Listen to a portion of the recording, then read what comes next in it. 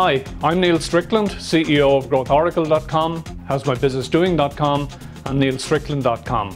For anyone that does not know me yet, I'm a management expert who has developed a range of automated business assessment tools for business consultants and advisors, as well as for small and medium business owners. This video discusses business owners and how they can improve their personal productivity.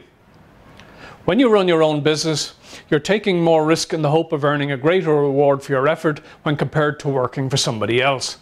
But does it always work out this way? The answer is only sometimes. The vast majority of people running their own SME businesses work harder and get paid less than they might get paid for working elsewhere. In fact, the business owners are often the last to get paid and actually survive on what's left over because their staff and key suppliers must get paid first to keep the business going. This was not the original dream that the entrepreneur had for the business. So how can the typical business owner change this situation and increase the odds of getting the financial return they deserve? One way is to increase their personal productivity.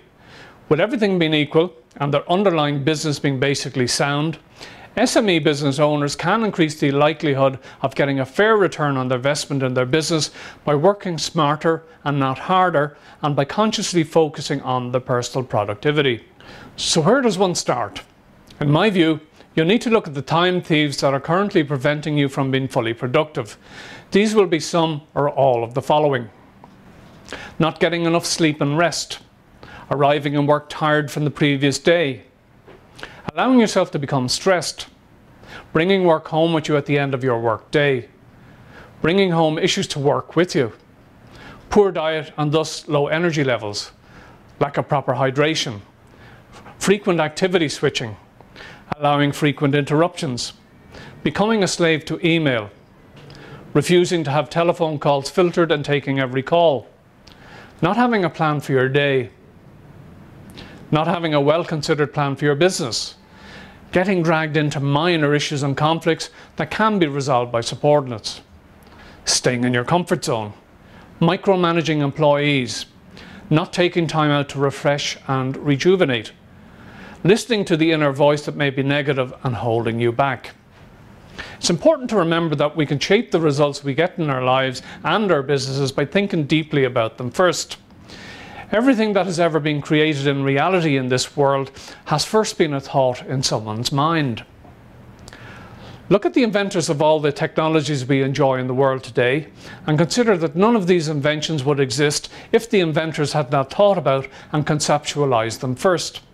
The lesson here is that we need to be clear in our thinking and clear about what we want to achieve before racing off in what might be the wrong direction. Click on the link on your screen right now for the full article and learn about creating daily rituals, changing bad habits into new habits, using your time better, why you need to avoid task switching, eliminating friction from your mind, and lots of useful productivity tips to change the way you work. Why not also subscribe to the blog so that you can automatically receive free weekly tips and updates from me on issues affecting small and medium businesses.